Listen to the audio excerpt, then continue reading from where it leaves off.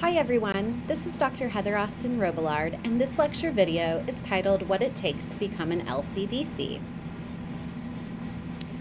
What we will cover in this lecture video is the rationale for the lessons that we will have in this course, what is a licensed chemical dependency counselor, and how can you become one.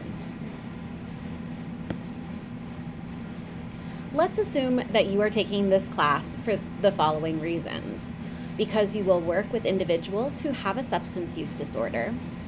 Maybe you want to take the Lcdc license exam, specifically in Texas. Or this class is part of your core requirement for the CARS program.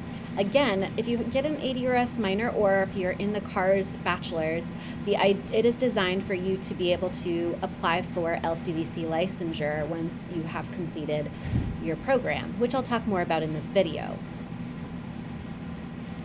First, let's turn your attention for the rationale for what we will be learning in this class. The primary agenda for this class is to help you develop the understanding of creating a substance abuse evaluation. A substance abuse evaluation is central in the clinical work that you do with substance use disorders. You will learn how to assess and diagnose an individual with a substance use disorder, and then write up a substance abuse evaluation, which is essential to the treatment and placement of an individual with a substance use disorder. The skills that you'll be learning in this class and that you will need for a substance abuse evaluation include interviewing skills, writing skills, communicating with clients, thinking and conceptualizing what stories they give to you. You may not be familiar about what a licensed chemical dependency counselor is and what they can do.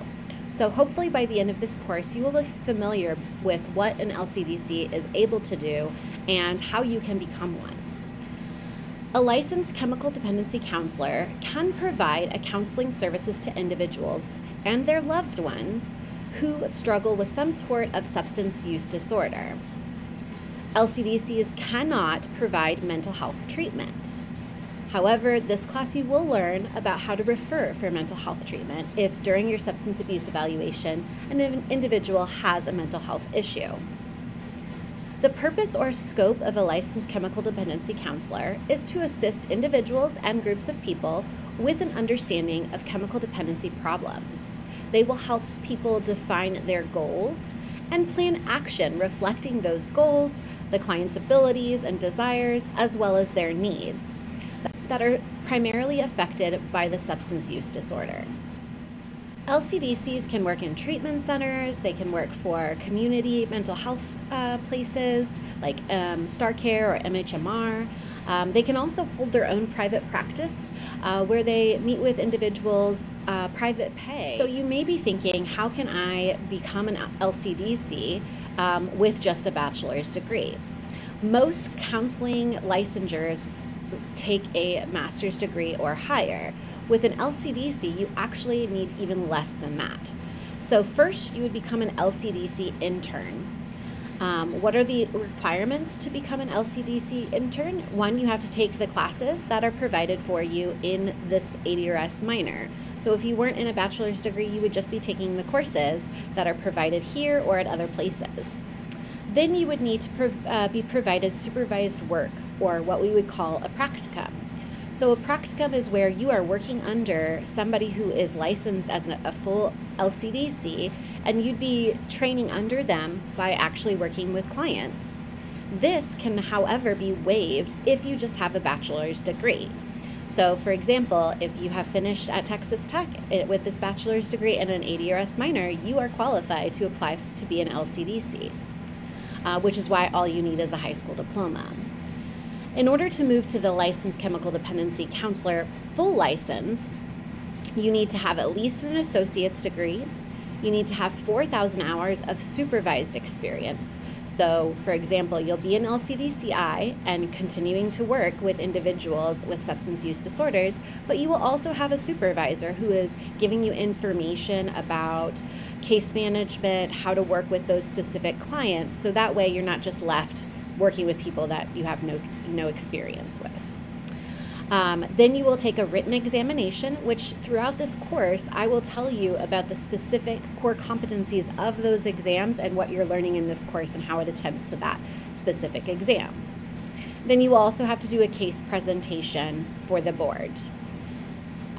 The 4,000 hours of supervised work can be waived if you have a master's or a PhD in certain jurisdictions. When it comes to the written board, specifically in Texas, you can find the certification board through the tcbap.org, which will be located on Blackboard for you. The coverage of the exam can also be listed in the recommended readings. However, the primary coverage that we will be focused on in this class is Domain 1, which includes screening, assessment, and engagement. The LCDC practice is based heavily on SAMHSA's Top 21 competencies, which was located for your readings this module. Please make sure you've read over those so you understand the competencies it takes to be an LCDC. Now, with all of that, what you will be learning in this class that will help you either learn about an LCDC, possibly figure out how to become an LCDC, and what it would take if you walked out of this class tomorrow and became an LCDC and worked with a client. So first we will learn DSM substance use diagnosis. We will talk about the different types of drugs and how you can refer for mental health illnesses or diagnoses. We will also talk about diversity issues and ethics within substance use disorders. Ethics is going to be a huge component of an LCDC because you are actually held to certain standards of ethics. Initial contact and rapport building with clients so that they trust you enough to give you honest answers when you're screening them and assessing them for a substance use disorder. We will also learn about problem definition and case conceptualization. You will be learning about how to screen individuals and take history, as well as collect other information that will be important for a substance abuse evaluation. I will also teach you about multidimensional substance use assessments, which are a part of the core competencies discussed in SAMHSA 21. And then we will also discuss how do you interpret the testing and screening information that you are giving to clients so that you can accurately replicate that into your substance abuse evaluation. I hope you all enjoyed this lecture video and are excited to continue the rest of this class and the other modules that are to come. Thank you and have a wonderful day.